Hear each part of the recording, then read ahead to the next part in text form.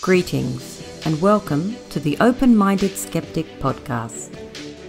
My name is Sharon Ann Rowland and I'm your host. It's the 15th of April 2019 and it's time for our monthly review podcast. This time we'll be reviewing 4 groundbreaking documentaries: Trumped, Area 51, Voices from the Forest, and We Are Legion. Let's begin.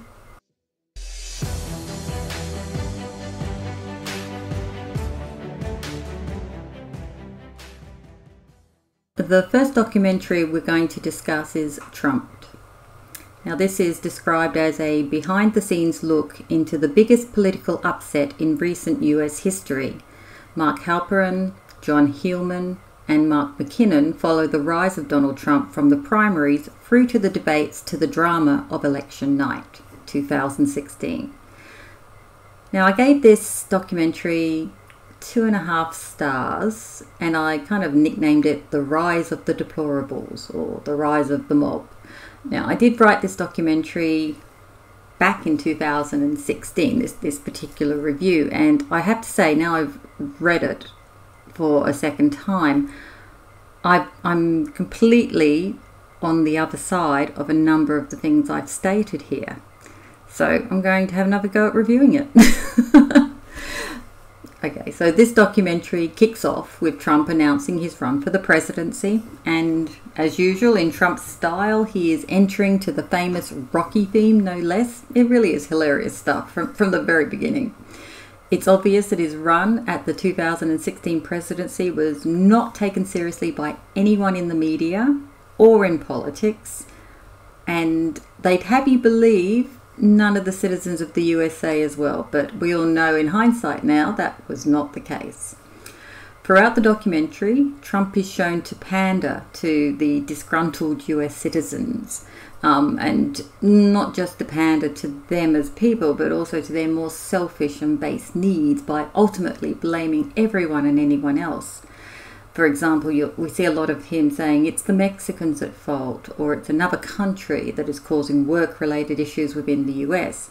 Now again, I think a lot of this was cherry-picked from Trump's speeches to preview in the documentary, because we all know how they've done that in the last couple of years. Now, he did repeat a lot of the same old 60s-style nationalistic wording at every rally US-wide, but again, the selection was not flattering to Trump. Was that the intention of the people that put the documentary together? If it was, then yes, they achieved their goal. However, I'm sure that he said other things at other rallies which they could have included. The first time I felt actual shock was when I was viewing the footage of an actual fellow Republican running mate telling the media point blank that Trump would not be the Republican nominee for the US, but then going on to refuse to state that he wouldn't support a Trump candidacy. I mean, seriously, these people are professional bullshit artists. Strangely enough, and in hindsight, it's even amazing that I ever wrote this. I've actually written, the only oasis in a swamp of monsters was the affable Bernie Sanders, who alone came across as a level-headed and intelligent humanitarian. I don't see him that way anymore. I see him as a raving, loony, delusional socialist now. I mean, serious, heavy-duty socialist. So I refuse to read the next part of the review because it gives him props and I don't think he deserves any anymore. Now, the second time I felt shock was witnessing Trump at a rally calling out protesters and troublemakers and insisting that the police take them away. And I did feel shock back then because I thought about free speech and shouldn't they have the right to voice their opinion.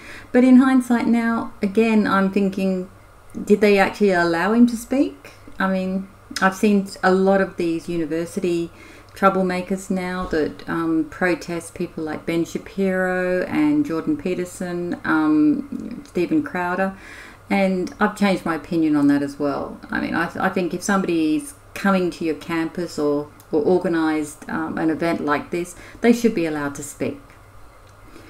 The documentary quite obviously shows how both parties were too slow to wake up to the truth of Donald Trump's appeal to the masses. It does say a little bit about Hillary's baggage, but seriously, they really didn't attribute as much blame to Hillary's side. And in hindsight, again, it really is all Hillary, and it's her baggage in 2016. It won't be the same in 2020, that's for sure. So, was it the masses' outrage at the media, the political system, and the lack of inaction from their politicians that really got him over in the end? I think it was a mixture of all three of those things, and plus the Donald himself. So would I recommend you see this documentary? I think if you vote Democrat, you would like this.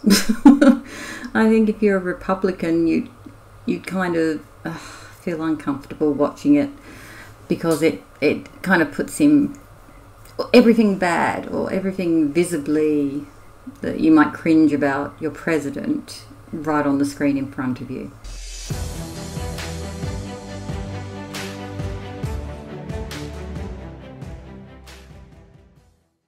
Our second documentary / film is Area 51, which is described as a science fiction horror doco film, written and directed by Oren Peli. Basically, three young men go to a party. One of them goes missing, and then the one that goes missing pops up in front of the car as his friends are leaving, and he's not quite the same. He's had an experience, or he's been abducted. 3 months later, the three of them plan a trip to Vegas, where they're going to be infiltrating the legendary Area 51 to find out what happened to their friend. I gave this 2 stars, mostly because it was very disappointing from a conspiracist perspective. I mean, it was filmed in a similar manner to the Blair Witch Project, where we found ourselves on a quest of sorts with Reed and his 2 best friends, Ben and Darren, to discover what lurks in the lower levels of the underground base situated at Area 51 in Nevada. The movie kicks off with the 3 at a typical college party, with Reed, the leader of the pack, encountering some high strangeness and some relocation, as I said. You throw in some lost time and an amateurish stunned look, and you have pretty much the typical abduction experience reported by many people. This movie does little to dispute the negative, evil alien persona, which many contactees have tried to dispel. This is Hollywood, and the military agenda trying to yet again scare the shit out of everybody with images of human-eating aliens and such. I'd be interested to see who funded this little project. Was it enjoyable? Not really. Just the usual predictable aliens are evil and going to do nasty stuff to you scenario. Yeah, okay, I'm taking it from 2 out of 5 now to 1 out of 5.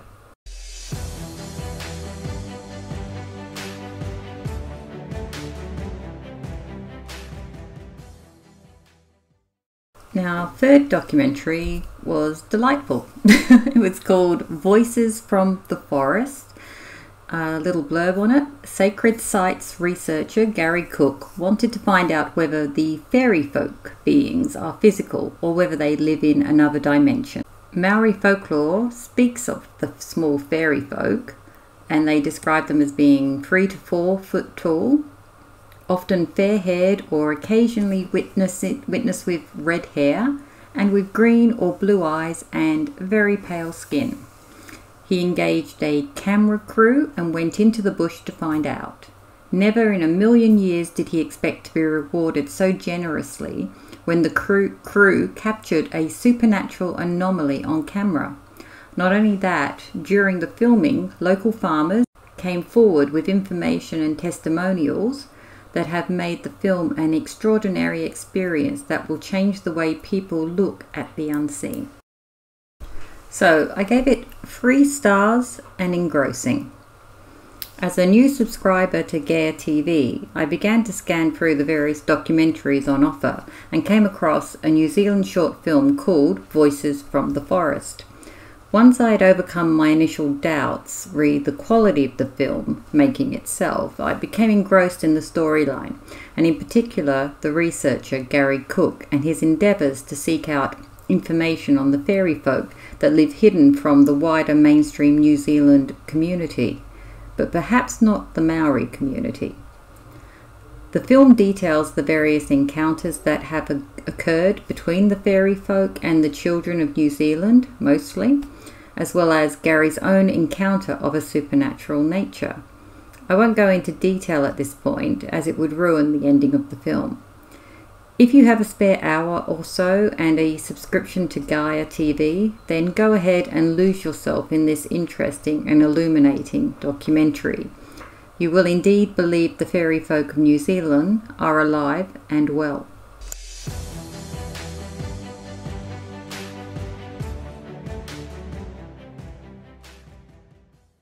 Now, our fourth and final documentary is We Are Legion, a documentary on the workings and beliefs of the self-described hacktivist collective, Anonymous, directed and written by Brian Knappenberger.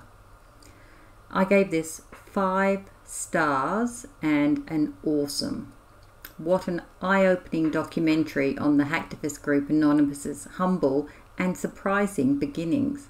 I found myself transfixed to the screen as the documentary took me through the grassroots movements that joined together to form the now synonymous brand for civil disobedience.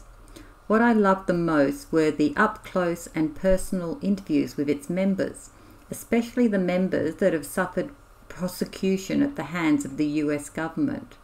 And of course, the clash between the people versus the corporations, aka the government. The underlying message of the documentary is definitely related to the ideals of being a community that looks out for one another. This documentary is an in-depth and honest look at the difference Anonymous has made in our world and continues to make, and obviously the muse of Mr. Robot creators. Here are a couple of quotes I stumbled over whilst writing this review from Anonymous supporters online.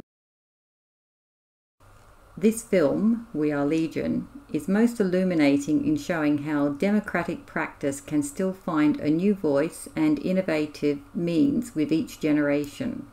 The fascinating efforts of Anonymous can be messy, but so are many freedoms when asserted so boldly. We Are Legion exists at the exact moment in time that it needs to exist. Our generation not only needs this documentary as an official photograph of this important movement, but as a way to get that message out to people who may not actually know anything about Anonymous. This is an absolute must-see film. Do whatever you can to see it.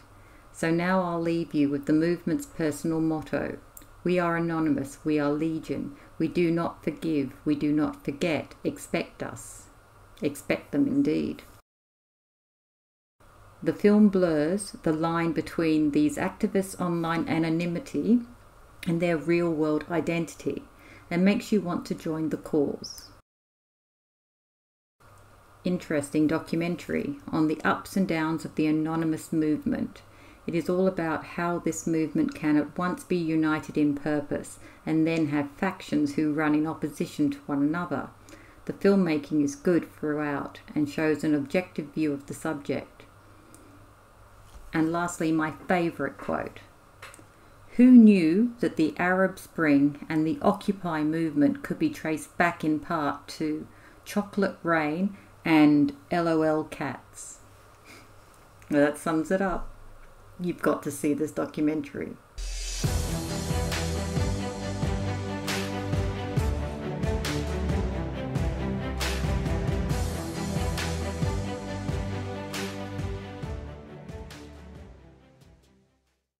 Well, that's all for our podcast.